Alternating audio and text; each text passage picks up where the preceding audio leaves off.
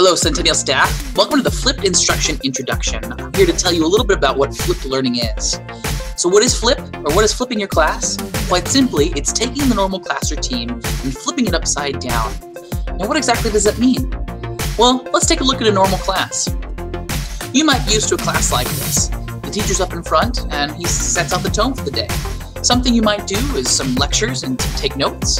Another thing, do some practice or some group work. And finally, we'll send some homework home so they can practice more at home. Now, if you're anything like me, class might not be as smoothly as it should be. In fact, you might have students who can't quite pay attention to the lectures or who can't quite know or understand what's going on.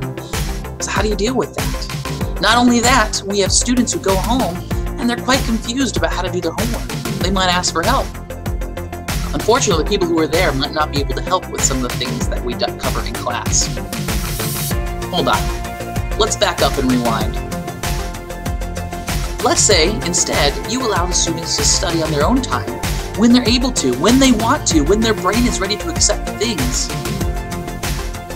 All they need to do is pull out a video lecture that you created, and they can watch it, rewind it, play it, and restart it as many times as they want on their device. This leaves time in class for the more important things, the social interactions, the group work, and students collaborating with other students. You might be asking yourself, do I have time for this? How do I even do this?